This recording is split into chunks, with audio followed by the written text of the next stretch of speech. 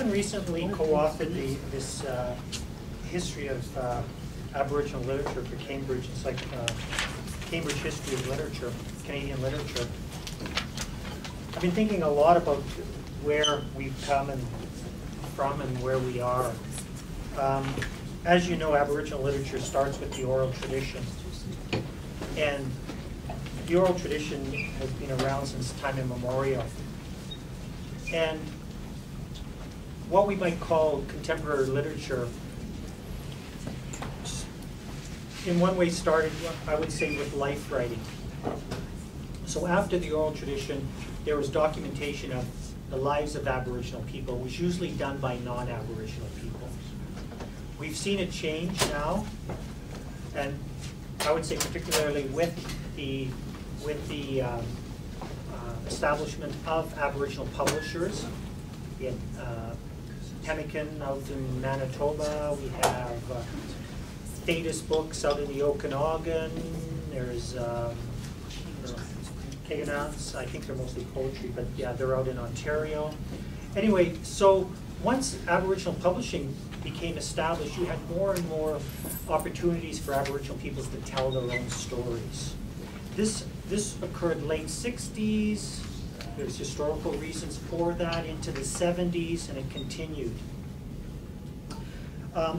From life writing, the other big genre was poetry, and there's reasons for that as well. In poetry, as Louise pointed out, Indian featured people like Duke Redbird, who was one of the first Aboriginal poets to be published widely. There were others as well. But his name comes to mind. And that book came out late 60s, so it's not that long ago. And why poetry? Because people who were writing poetry had other jobs, they had lives, they didn't have the luxury to sit down and write a novel or sit down and even write a story. There were certainly oral stories being translated, but usually those were being translated not necessarily from people in the communities, or at least people in the communities were doing it at times, but they weren't getting the credit. Usually it was academics would come in and take the credit, take the publishing credit. It would be like, Nanabush Stories by Joe Blow. What? Like, so those kind of things were going on. Later on with Aboriginal publishing, you had more and more Aboriginal people having agency, taking some measure of control. From poetry then, you had people starting to write short stories, and then as today we have all genres. We have novelists, we have people who made professional careers. For the longest time, Aboriginal people weren't even considered writers, they were considered storytellers. We were told, no, you write stories, you write traditional stories, you're not professional authors. But now we have everything going on today. There's again reasons for that. These institutions are the prime example. People started getting degrees, going to college, seeing, as Louise pointed out, other examples. For previous generations, there were no other examples. There were just very few texts out there actually authored by Native people, so you never really had a role model. You only had these non-Native author texts. So that's changed now. We see ourselves in print. Younger people can actually take Aboriginal literature courses. This has all happened since 1990. There weren't even Aboriginal courses. I think Carleton had one of the first, and I think it was only established in the early 90s. I teach at Carleton now. I'm doing those courses. So that's not very long ago. So that means you would go to a university and study Shakespeare. You would study Brit Lit, you would study American Lit, you'd get Canadian Lit, but Native authors weren't even in the mix. Maria Campbell, her half-breed, which came out in 1972, was being taught in social work courses. It was being taught in sociology courses, whatever. It was not being taught in literature courses. Aboriginal literature didn't exist in the mainstream, in the eyes of the mainstream. So talk about marginalization. If you were writing Aboriginal literature, where were you publishing? Because people were writing. We had Pauline Johnson at the turn of the last century. of course, you had all that residential school stuff, but there were still people writing. Where they were publishing is in their own Aboriginal newspapers.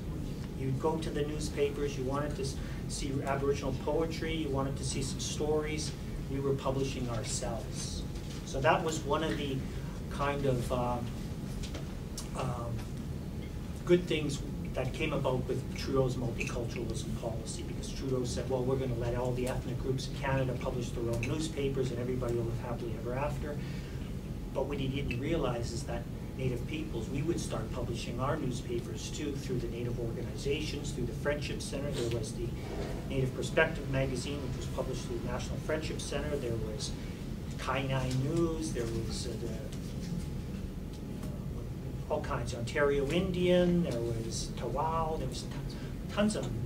People really wanted to speak out, so we saw this opportunity, and there was just a flood. If you go back now and think of all those news, some of you are too young, but for those of you who are a little older, if you think of all those Native newspapers that were coming out in a very short period of time, you know, we did that ourselves. We said, hey, let's just start publishing. So if you look at them, yes, there's lots of political writing. It's about, you know, band issues and housing issues, but there was always creative writing in those newspapers. So that kind of led to where we are today. That's the forefront of that movement. Then the next step, of course, was these Aboriginal publishing houses, trade publishing books. And again, that started in the late 80s with Pemmican, Thetis books, and they're still active today. What's really new for Aboriginal authors is mainstream publishers starting to publish Native authors. And this has only happened since the 90s. It happened actually late 80s with, I mean, you had the odd book, again, like Maria Campbell published through McCollum Stewart. There were the odd one, but where it really started to happen was through theater. 1987, with Thompson Highway's plays. Suddenly, they were like picked up. They were doing really well. They were published through a little publisher out. What's it called? I forget the publisher. It was just a small literary press. But what he did was, by just getting his plays out there, other small literary publishers saw the opportunity. So they started looking for authors, and they started publishing. Now I publish with Koto, Louise through Koto, Marilyn through Greg. So all these are literary publishers. These are literary publishers. So they've really jumped on board. So that's one of the good things that has happened, and it's because they see an opportunity. It's coincided with the development of these literature courses that's happened. Obviously, if they didn't see an opportunity, they wouldn't be publishing us. So they see an economic opportunity, and part of that opportunity comes about through these courses that you have Native literature courses here. So since the 90s, they've kind of sprung up like mushrooms across the country. Pretty well every university now has at least one Native Lit course.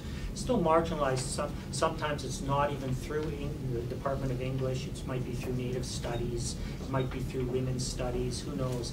But they're there. There's at least one. So these literary publishers have fed into those courses. So that's where we are today with our publishing. In terms of autonomy, we have to fit a certain criteria. We have to write in a certain kind of way. At times, we have to have the publisher wanting to publish us. They may publish one book, and they say, well, we've done our native book now. We have our native author. So that means the other Native authors have to look for other publishers, because don't forget, literary publishers can only publish maybe 10 books a year themselves. They have very small budgets. Their money all comes from the Canada Council for the Arts. So even the small publishers are jostling for the dollars. So out of 10 books they can publish one year, they might publish one Native author. So we're all after that same piece of pie. So that's why it's really great to have Native publishers on boards, because they want to publish us.